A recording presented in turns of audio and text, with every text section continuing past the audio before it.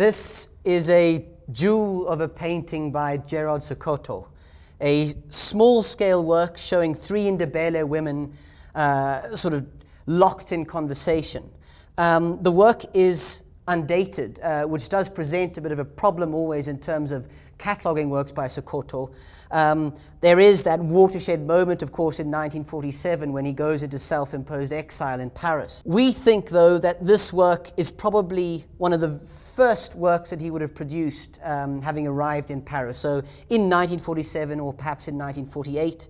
At the time, he writes continuously about the threat of the Parisian world outside his doors, the fact that he feels it's very much a jungle out there, not only in terms of the urban environment, but in terms of the artistic avant-gardisms that he was exposed to properly for the first time after his arrival.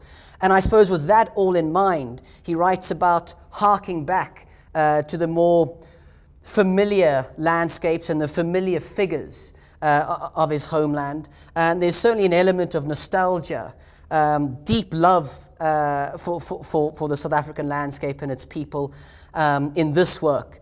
The three figures are, as I mentioned, very much locked in conversation.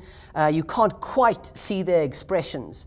There's also this warm, earthy palette used in the background landscape. A very, very beautiful small-scale painting that we're delighted to be including in our 4th of June auction.